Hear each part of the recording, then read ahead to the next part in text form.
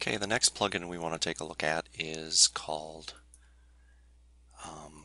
Easy Adsense. And this is a neat little plugin that allows you to place AdSense ads on your website in certain areas that will earn you, a little bit of money to a lot of bit of money, depending on your chosen niche.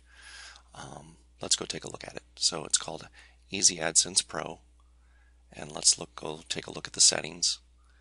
And there's not going to be anything here right now, but we'll go over to Google AdSense and show you how to do that. What you want to do is you want to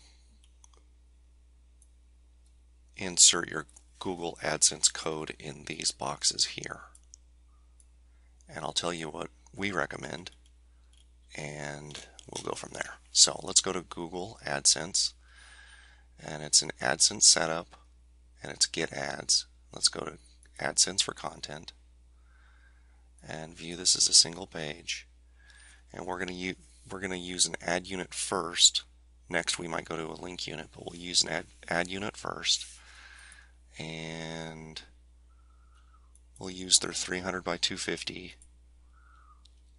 Let's use the default Google palette. And then let's add a new channel, and we're going to call this Ultimate Guide to WordPress, UGWP. Okay, we're going to call this UGWP and submit and get code. So this is the code. You click inside the box, it auto highlights for you, copy it, take it back over here, paste it. Alright, and on this you want, actually, you know what, we don't want that there, we want that down here. We want this AdSense block to be in the middle of a post. Alright, and we want to make that align right text wrapped. And then we want to go back and get another ad. And we want to do AdSense for content. This time we want to do a link unit. And let's do single page, link unit. We want to make it the smaller link unit. And we'll use the default palette. And we'll go find our channel,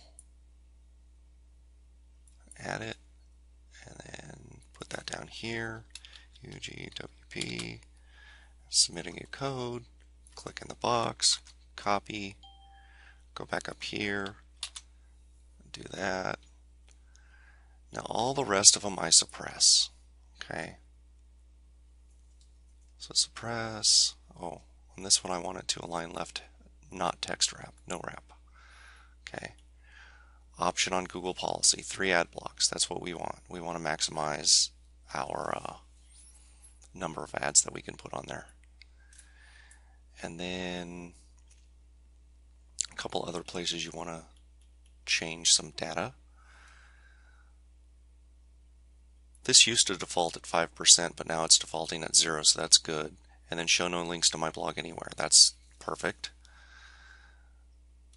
And then we just click on Save Changes. Let's go to the website. Now the ads won't appear for about 10 minutes. At least they won't appear in a way that are readable.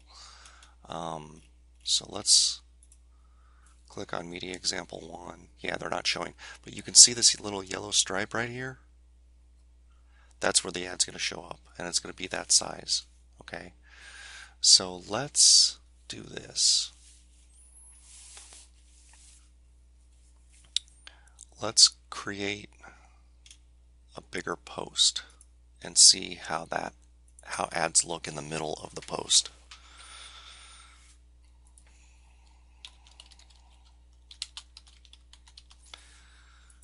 And we're going to take something that we've already got and paste it in. So we're going to paste something back into here.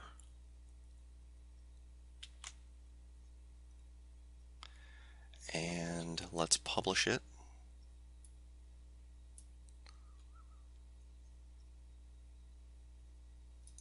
And let's reload that tab. We're going to pause it here for about 10 minutes and see if we can't find an ad for you.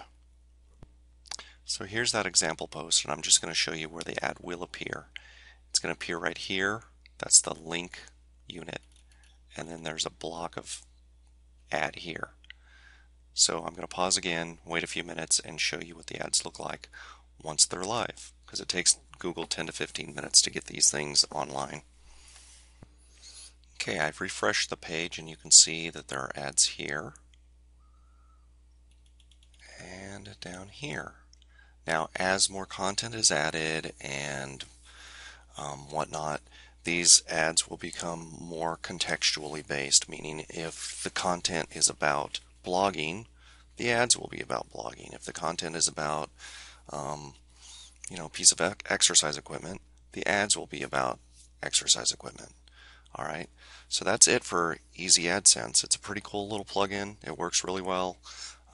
You can earn a little bit of extra money on your website if you want, or if you're targeting a niche really hard, you're writing a lot of good content, you can make a lot of money.